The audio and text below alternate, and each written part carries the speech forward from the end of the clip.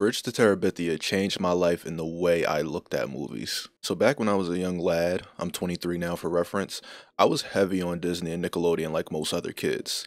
And luckily for me, I grew up during the last great era of Disney in my opinion, where movies like Lemonade Mouth, Let It Shine, High School Musical, Hatch and Pete, and more were dropping all over the place, and it was just constant classic after classic of 2010's original movies being put out. But even still, Disney was really good at paying homage and showing movies that were before my time, but were still timeless. You had movies like Smart House, The 13th Year, and Brink that were older than me, but I still was able to find enjoyment out of them. And then there was Bridge to Terabithia, a 2007 original that I may have watched when it came out, but it wasn't until I was later on in elementary school that the weight and content of the movie really hit me. And yes, the 2010s Disney movies covered hard topics as well, but it seems like Bridge to Terabithia is one of the only Disney movies to take a very ominous approach to the topics it covered, like death and grief.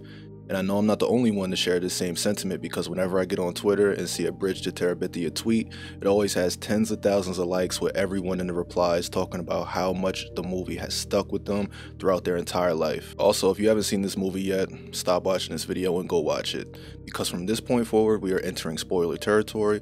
Also, it is one of the best kid movies to exist, at least in my opinion, or at the very least one of the most impactful ones, so I definitely think it's worth the watch, especially before watching this video. So to give a quick refresher on the plot, it follows the story of this young kid named Jesse, who grows up in poverty in the country, which causes anger and frustration in him, but he's also a pretty talented artist. Then a girl that seems to come from a pretty financially stable family moves in next door to him. Her name is Leslie. Leslie is also a pretty artistic person in her own way, where Jesse's come from his ability to draw and hers comes from her imagination. Only thing is, she doesn't harbor any frustration and is actually quite the opposite from him on a personality level. As a result, she starts to rub off on Jesse in all the right ways and causes him to let go of all the frustration and anger he's had pent up, and they combine their artistic abilities together to create a fictional world called Terabithia. Now, as you can guess, a big part of this movie's message is about embracing your creativity and letting your imagination run free. But I feel as if there's another underlying message being told about how you have to work to turn your dreams into reality. Looking at the movie, you'll notice there's various moments where Leslie and Jesse are building and planning things to help amplify their creativity to kind of help manifest it in a way. Like how they plan to build a bridge over to Terabithia, or how they built a tree fort to work as a safe haven in this fictional world. I love this approach, especially being older, because that's how real life is. Having dreams and ambition is great, and being imaginative can spark inspiration, but if you're not putting in any work to make those things manifest, then all your hopes and dreams are doomed to become memories, and you're left wondering on what could have been or should have been.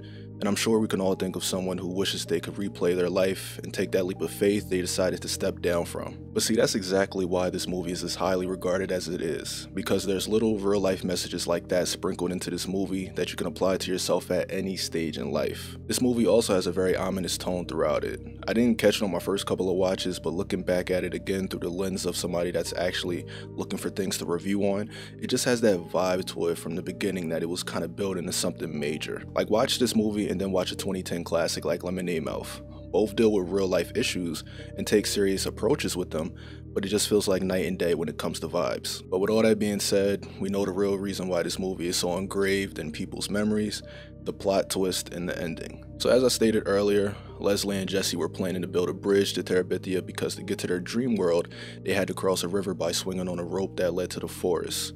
Now, as the story goes on, they drop hints noting that the river was getting higher and higher, making it more dangerous to cross over. Then one day, Jesse gets invited by his teacher to go to a museum, and when he comes back home, he walks in on his family in shock that he's still alive. Obviously, he's confused as to why. Then it's explained to him that while he was out at the museum, Leslie made that same rope swing across, only this time the rope snapped, causing her to fall in the river, bump her head, and drown to death. Now, when this moment happened and it hit me as a kid, I swear I reacted just like Jesse. Growing up watching the kids movies I did, death was something that really wasn't touched on, or at least in a visceral way like this, where they actually described how she passed.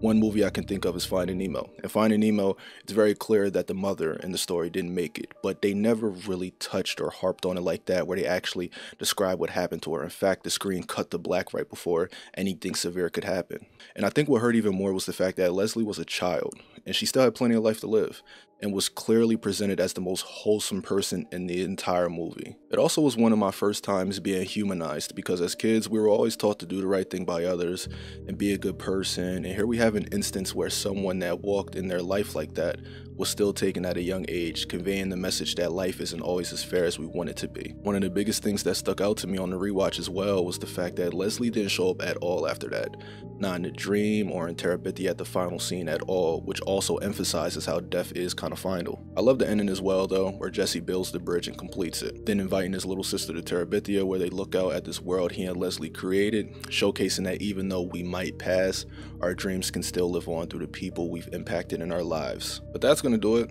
I definitely wanted this movie to be the first movie I reviewed on this channel, because it is a big part of why I'm into film and animation the way that I am now, because of the stories that can be told and the lessons you can learn. Of course, I still love the brainless horror and painfully bad comedy stuff as well, but it all started with this movie.